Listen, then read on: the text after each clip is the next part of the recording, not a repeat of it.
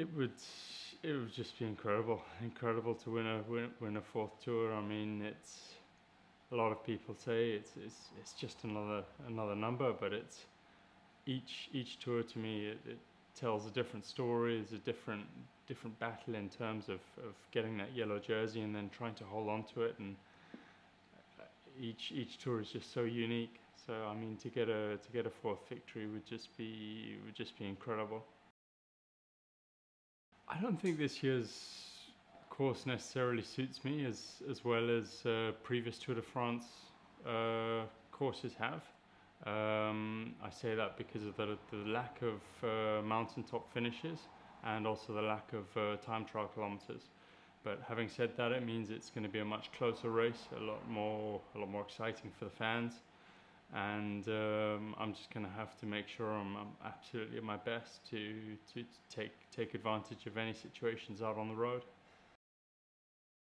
This year, I think the real key stages are going to be the Izoard mountaintop finish, which is our biggest mountaintop finish in the tour this year, over 2,000 meters.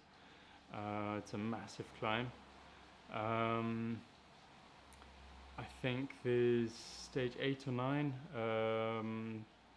quite a hard stage with the final climb up Col de Chat, and then descending down into Chambéry. I think that's going to be a key stage.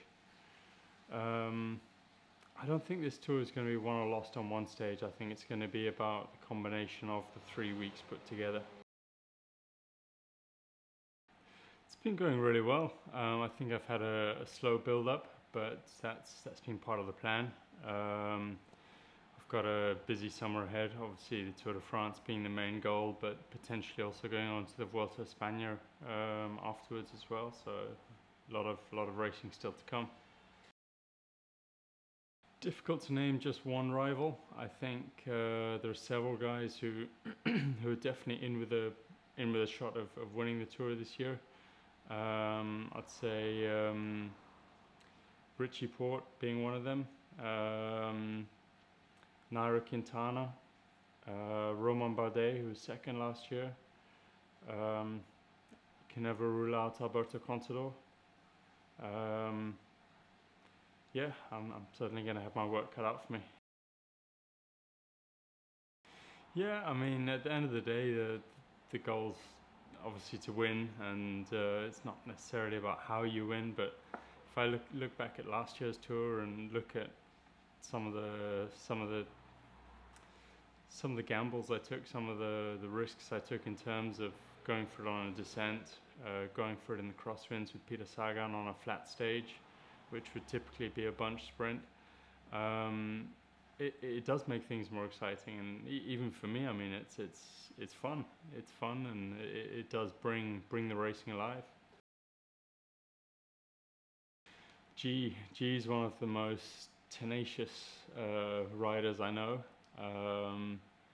Typical Welsh character, but no, I think he's just so versatile. What he's done over the last few years, come from the track, gone into the classics, and now focusing a lot more on stage racing.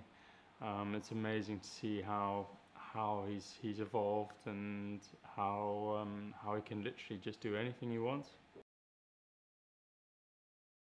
Kwiato's had an amazing start to the year, winning San Remo, winning Strade Bianche.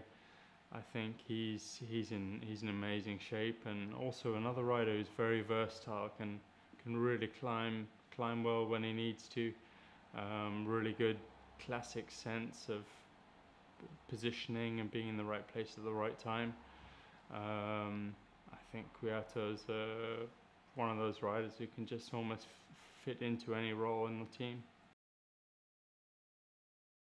Mikel Nieve is just one of the most loyal domestiques in the peloton. I mean, he's got so much talent himself, and has won big mountain stages himself, but which just shows his ability. But 9 times out of the 10, he's working for someone else, and sacrificing his own chances to help the team. And just an amazing character, just so so calming, so such a good part of the group, and